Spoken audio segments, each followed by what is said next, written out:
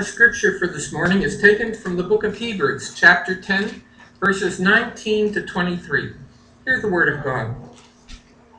Therefore, brothers, since we have confidence to enter the most holy place by the blood of Jesus, by a new and living way opened for us through the curtain, that is, his body, and since we have a great priest over the house of God, let us draw near to God with a sincere heart and full assurance of faith, having our hearts sprinkled to cleanse us from a guilty conscience, and having our bodies washed with pure water. Let us hold unswervingly to the hope we profess, for he who promised is faithful.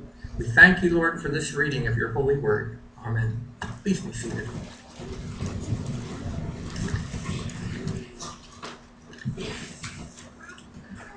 We have come to a great day in the life of our congregation, and no matter what happens, this is a day that we all need courage and we all need confidence.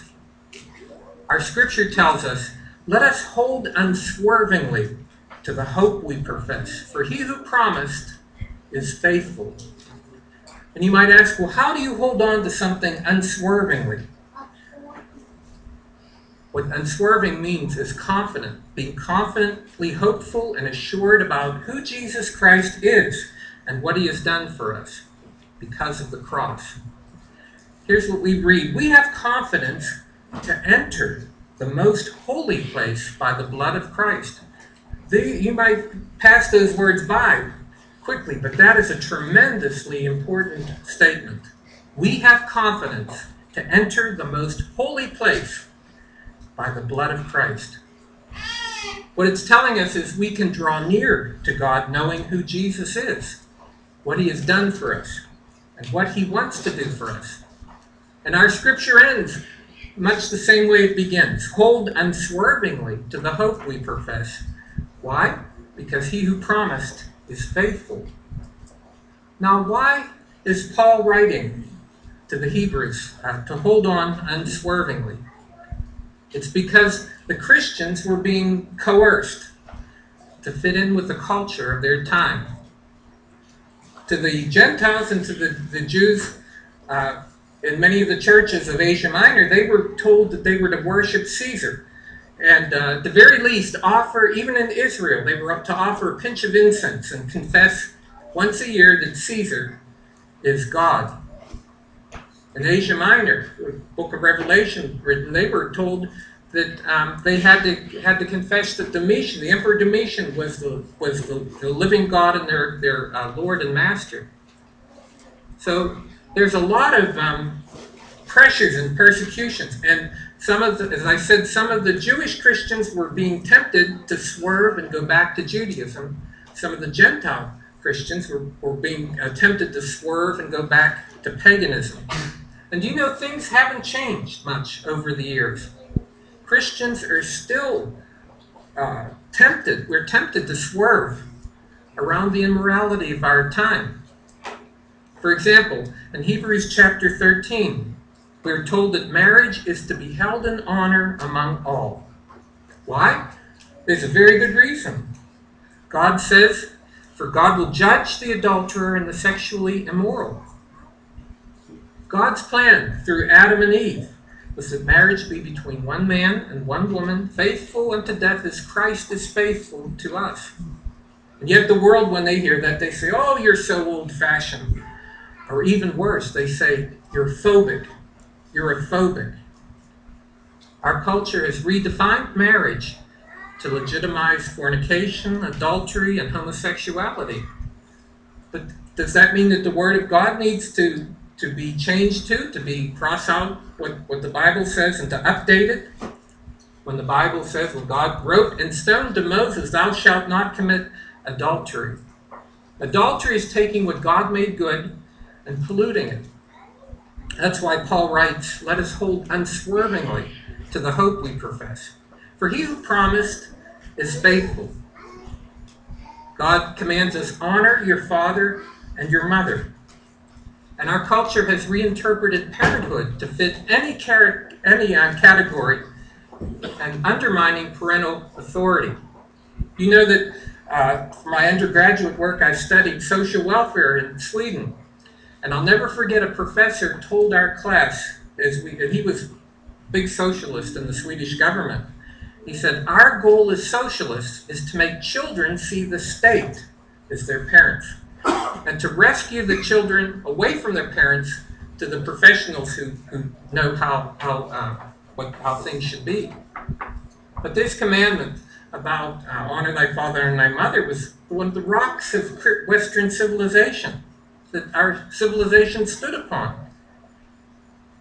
Again, as far as rocks, as far as truths, we are taught that there might be many truths, or there might be no truth. But what does the Bible say? Jesus said, I am the way and the truth and life. No one comes to the Father but by me. That's why Paul writes, he who is faithful, or he who is promised is faithful. So faithful means dependable, loyal, steadfast, true to one's word. So it would be hypocritical for these Jewish Christians to go back to Judaism. It would be hypocritical for the Christians to bow down and worship Caesar as God.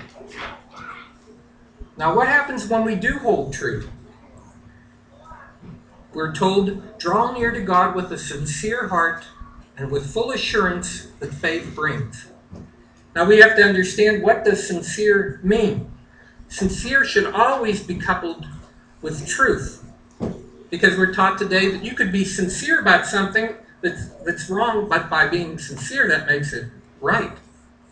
Sincerity must be connected with Scripture. And if it's connected with Scripture, then we can be bold about it. The opposite of being bold is to waver. And do you know that Christians in our age have done a lot of wavering and compromising with our generation? Paul writes, let us hold fast to our profession.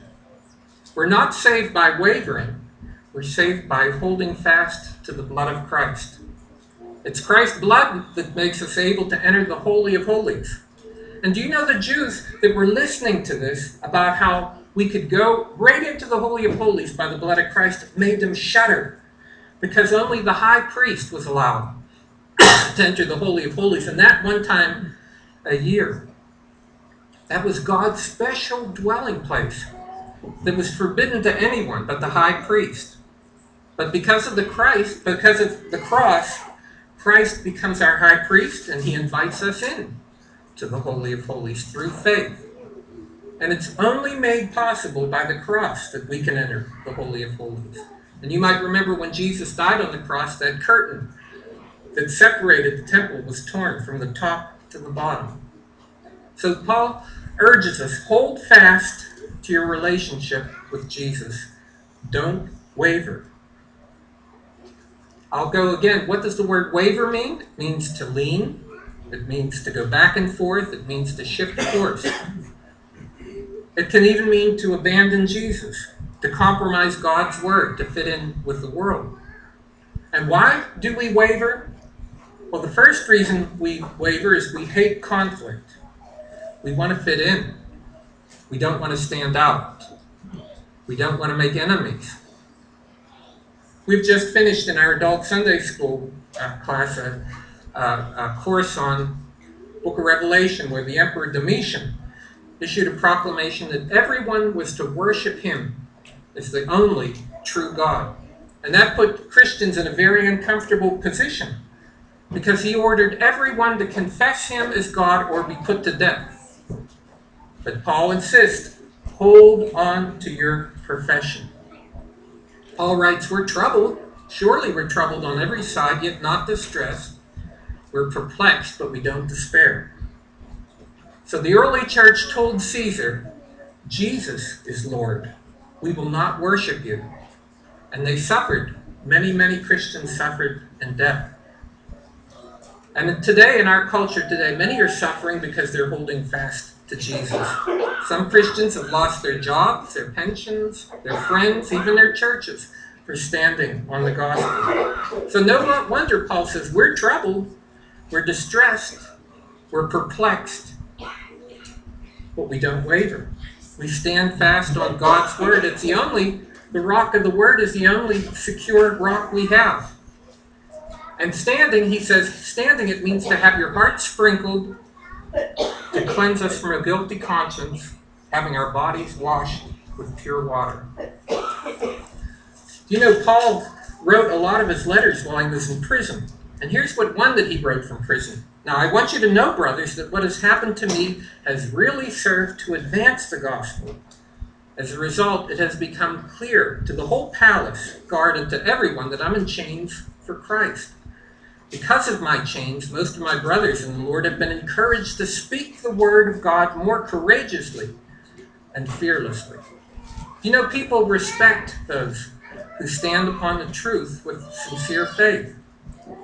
Because of Paul's bold stand, more and more people stood on God's word and things began to change.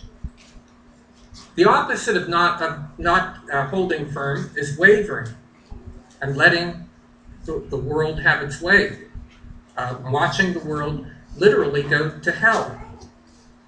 Edmund Burke wrote these famous words: "All that is necessary for evil to triumph is for good men to do nothing." So Paul says, stand on the gospel. And at the end of his life, you know, he said, I've finished my course. At the end of your life, do you want to be able to stand and to say, I've done what the Lord wanted me to do. I've stood firm. I've done what is right. Now, when you enter the most holy place by the blood of Christ, you can't go back to a lie. You can't confess that Jesus is God and Caesar is God. The truth of the gospel has such power. And note that it wasn't armies that defeated the Roman Empire. It was the gospel that defeated the Roman Empire. The historian Gibeon said that the Roman Empire could not stand up against the preachings of the gospel of Christ. So, what does it mean to draw near to God with a sincere heart? It means that God will not forsake us. Our culture today says you must compromise to survive. But do you know the more you compromise, the less you are? When you stand for nothing, you'll fall for anything. That's a good old saying. Nothing. When you stand for nothing, you're going to fall for everything. Those Christians could not confess Jesus as Lord and Caesar as Lord at the same time. Neither can we. We should judge a person not only by the friends they make, but by the enemies they make. It's important that we make the right kind of enemies. Jesus said if we love him and follow him, the world is going to hate us. But when you're confident to draw near to God with a sincere heart, we're prepared even to die for our faith. In 2 Corinthians chapter 4, Paul writes, we know that God who raised the Lord Jesus will also raise us with Jesus and present us to himself together with you. That's why Paul says, hold unswervingly to the hope we profess, for he who promised is faithful. Some Christians have shifted.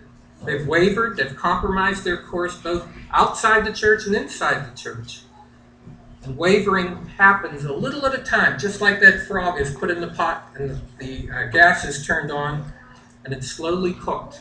It might not seem that hot, but over time, it's deadly. Paul says, if we deliberately keep on sinning after we've received the knowledge of the truth, no sacrifice for sin is left, but only a fearful expectation of judgment and a raging fire that will consume the enemies of God. There's another old saying, give the devil an inch and he'll become your ruler. So our scripture urges us, enter into the holy place, the most holy place, by the blood of Jesus, by a new and living way. The alternative is to waver and to offer that pinch of incense to Caesar. Here again our scripture, let us hold unswervingly to the hope we profess, for he who promised is faithful. Let us pray. Dear Lord, we give you thanks for your holy word. And we thank you for those Christians who stood on their faith. Because if they didn't stand firm, we wouldn't even hear the gospel. But because of them standing against even the Roman Empire, that the gospel spread like wildfire, and the truth was heard even to our day and to our future. In Jesus' name and in his power, amen. Let us sing hymn number 358, I Am Thine, O Lord.